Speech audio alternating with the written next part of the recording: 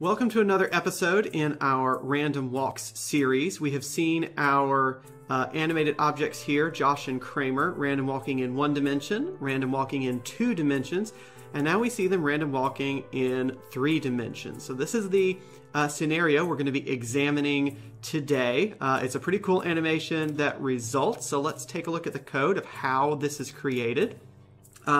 We have the same basic setup that we had last time. We create 2 spheres, Kramer and Josh, to animate, and each time around this loop, their position is updated by a distance dx in some randomized direction. Only this time we've got 6 directions to pick from. We've got up and down, we've got left and right, and we've got forward, or out of the screen, or backwards into the screen. And so with 6 possibilities, we have to change our random step function direction here. So just like before, we pick a random number, and we're going to compare that random number against a set of values to determine which direction to go in. So there are 6 possibilities, so each step has a 1 in 6 chance of being picked. So the first one is if r is less than 1 over 6. The second one gets picked if r is between 1/6 and 2/6. And this one is picked if it's between 2/6 and 3/6, etc., on down the line. And we've got each of our 6 possible step directions. We've got a step to the right, we've got a step up, we've got a step to the left, we've got a step down, and then we have our 2 new steps, a step in the positive z direction coming out of the screen, and a negative z direction going into the screen. And so this thing is going to keep looping around, and each time it's going to add to these 2 position vectors dx times a randomized unit vector direction. So let's hit Control 2, take a look at it again. So again, they both start out at the origin, and they begin taking different steps. And you can tell that the behavior is a lot richer than we saw for the 2D case. And in fact, what we're going to see in another couple of videos is that these guys have a pretty low probability of ever returning to the origin. We saw for 2 dimensions that a random walker will almost surely return to the origin. The prediction is that it's 99.999% if you let it run forever, and we let it run for, what was that, 2,000 steps, and about 75% of them came back, which was pretty cool. That's because a 2-dimensional random walk is called recurrent, but a 3-dimensional random walk is called transient, where these folks only have about a 30-something% chance of ever returning to the origin. And it's kind of a dramatic change because in having a 3D space, you have more space to wander around in than you do in a 2D space. Another way of thinking about it is if you look at this thing head on, the origin is buried somewhere deep within there. So if I just think about these guys moving along this plane in this 2D random walk, they very well might return to 0, 0, but have a non-zero z component. So they might think they're returning to a 2-dimensional origin when in actuality they are far away from the 3-dimensional origin. This is pretty cool animation. This used to be a screensaver back in the day when we needed screensavers.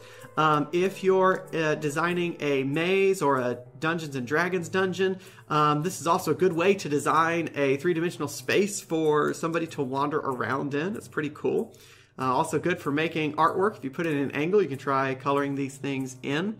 And of course, like we've seen before, every time we run this, the results are going to be different because we're getting random numbers generated every time. So now we're rolling a 6-sided die, a D6 instead of a D4, and that's determining what direction they go in each of their steps. Now this one did, Josh here did loop around a little bit here, so that's pretty cool. But yeah, this is pretty neat behavior. Now of course, Cartesian coordinates is not the only way to go in 3D space. There's also spherical coordinates. So another way you can do a random walk in 3D is to use spherical coordinates. That's what I've got here in the second code we're going to look at today. Basically what we're going to do here is look for we've got the same type of thing applied. We've got a loop. We've got a dx of 0.1. We're assigning a randomized direction. Only this time our randomized direction can be at any angle. So when I come up here to my randomized function direction, instead of taking a step of 1 along the Cartesian axes, I'm going to take a step of 1 along any random angle. So what we've got here is two angles. So when you're working in spherical coordinates in 3D, you need, not that you can work in spherical coordinates in any other dimensions. I guess if you could do hyperspherical coordinates in 4 dimensions. But when you're working in 3D spherical coordinates, you need two angles. You need a theta and you need a phi.